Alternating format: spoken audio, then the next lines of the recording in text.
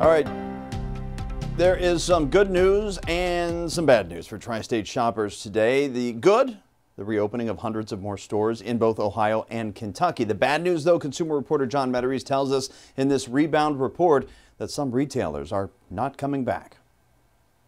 Tri-state shoppers and store owners are celebrating the reopening of stores in northern Kentucky. But for some of those store owners, the celebration could be short-lived. The balloons are out, the doors are open. At a third of the shops at the Crestview Town Center, shopper Lauren Dressman is thrilled Kentucky stores are finally reopening.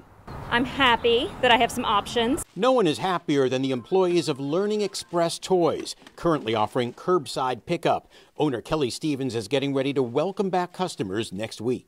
It'll be very helpful. We're looking forward to seeing our customers again and seeing what the new normal looks like.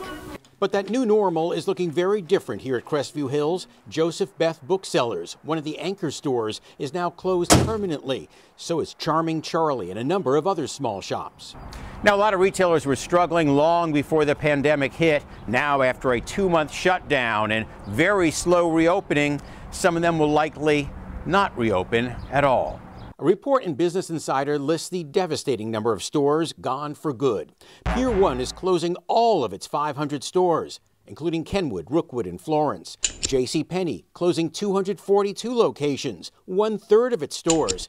GameStop closing 350 stores. Papyrus shutting all 250 stores. Forever 21, 178 stores closing. Bose, all 125 stores, including Kenwood. And AC Moore, all 145 stores. Back at Learning Express, Kelly Stevens is determined to rebound from the shutdown, though she admits it won't be all rainbows and unicorns in the months ahead. It's a very tough environment to be in. It's very scary, but I'm trying to stay positive.